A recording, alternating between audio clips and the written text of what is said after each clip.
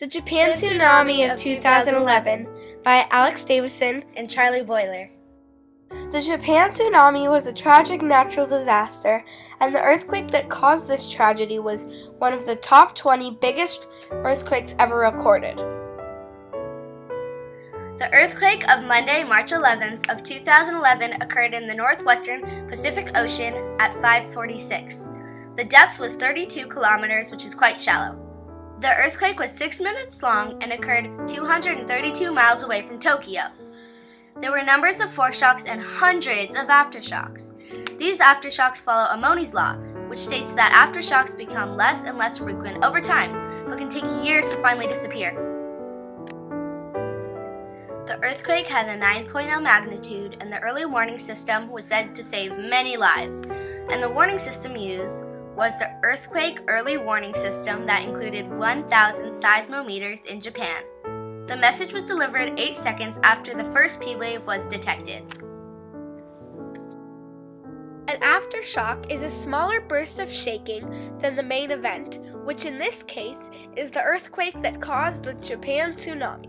At least 4 people were killed during the aftershock that happened off the coast of Sendai, and electricity was cut off in most of northern Japan. Also, an aftershock in Fukushima killed at least 3 people and caused additional damage.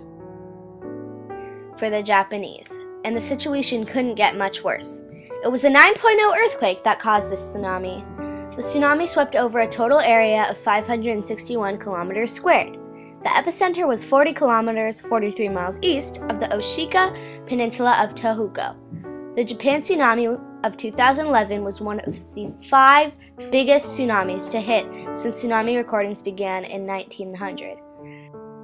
The National Police Agency recorded 15,880 deaths, 6,135 people injured, and 2,694 people missing. There were also 129,225 buildings that completely collapsed, 254,204 buildings half collapsed, and 691,766 buildings damaged. In northeastern Japan, roads were damaged, there were fires in many places, and dams collapsed. The Japanese Prime Minister Naoto Kan said there were 4.4 million households left without electricity and 1.5 million houses left without water. He also said that this was the biggest crisis for Japan since 65 years ago when World War II ended.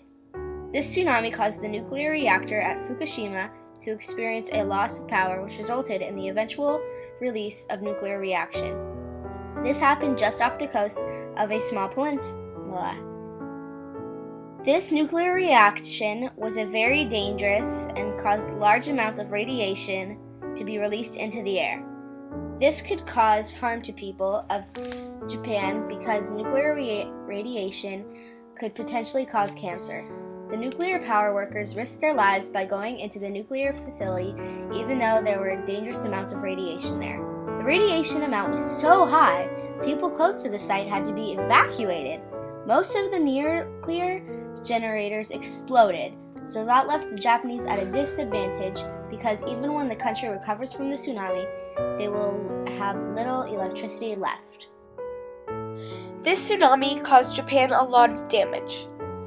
People got warned about the tsunami by the Japan Meteorological Survey, and it was addressed as a major tsunami considering it was 60 or more feet high.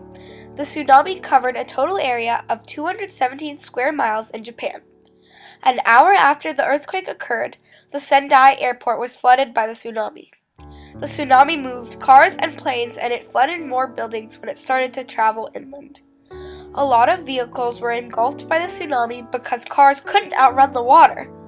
Although this tsunami was hard and the Japanese community is still gaining back their country, the Japanese know what a tragedy it was, and they will keep working hard to help their land and gain back their strength. Thanks for watching our video. Hope you liked it. Whee!